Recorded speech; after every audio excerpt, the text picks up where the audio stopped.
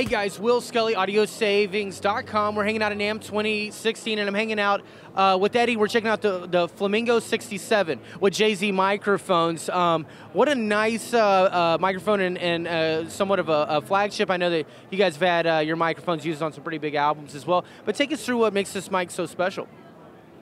So, I'm Eddie at NAMM Show 2016, and this is Flamingo 67. It's a beautiful tube mic, which has shock-mounted head in the ring. Under we use also the traditional type spider shock mount. It's houses.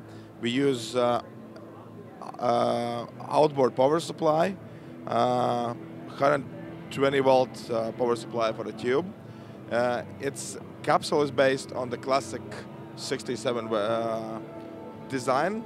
But we use our patented golden drop capsule sputtering technology, which helps to increase high frequency details. So you still keep the big warm tubes out from the 67 type of mic, but still you can get additional high frequency resolution on this. Yeah. So. Yeah, that sounds really good. I've heard good things about these mics. It's good to kind of see you guys in person.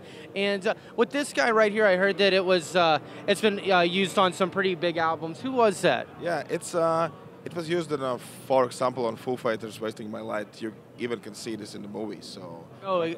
In the music video. Yeah. Yeah, so dope, so cool. Well, great, man. Well, thanks so much for the interview, Eddie. I do appreciate it. Guys, I'm Will Scully, AudioSavings.com with all your NAMM 2016 coverage.